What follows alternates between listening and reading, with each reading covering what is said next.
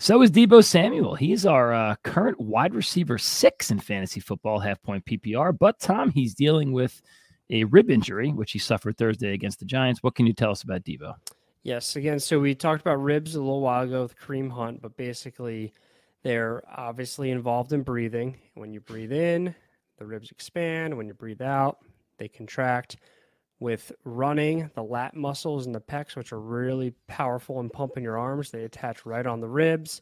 The obliques attach on the ribs, which help rotate us. And then, of course, just getting hit a lot of times it's in the ribs. So this is really we know it's not a fracture. That was ruled out. So this is really a pain tolerance thing with Deebo. And there's not a whole lot of dudes in this league that are tougher than Deebo. No. So if he's able to suit up, I'm not expecting this to hinder his production at all. We just saw DK Metcalf have a really nice game last week after dealing with a rib injury. Speaking of real tough guys, my God. Yeah, for real. The ribs don't bother these massive human beings. Like, they're good. Roll out there. Well, they got a lot of muscle to protect it, I guess. It's true. But yeah, another one that I'll be tweeting and putting out videos throughout the week to provide updates, but I don't think this is going to impact him too much. Go to Tom's Twitter at FantasyInjuryT. Put those notifications on and see what Tom's got for you, man. He might drop some stuff right before the games, but super helpful resource. And Tom, Deebo Samuel, man, ultra consistent. Another guy I really honestly didn't have many shares of. He was really inconsistent last couple of years, but this year so far, and his targets are rising 7, 9, and 12. Plus, of course, he gets 2, 3, 4 of those end arounds, rushing plays, has potential to find the end zone on any play.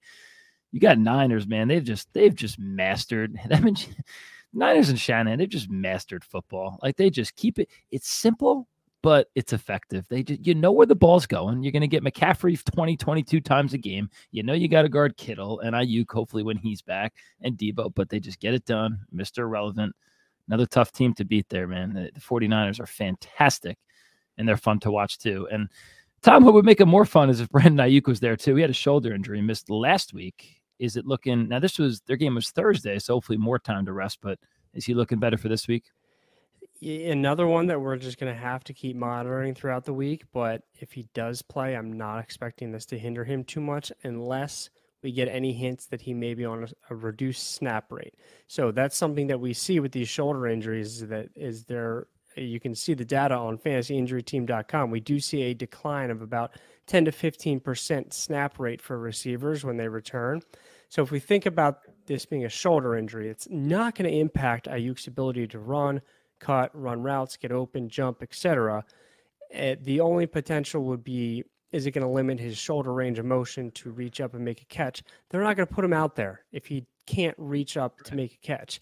The concern would be, if he falls on the injury or on the shoulder hard again, it can make the injury worse. So that's probably why teams will hold the players back a little bit when they return from this injury. But for how good he is and for how high upside he is, the potential reduction in snap rate is not enough to scare me off from starting him if he's going to play. Got off to a scorching start, too. I think he's a must-play, looking really good for that, 5th, 6th, 7th round, wherever you got him.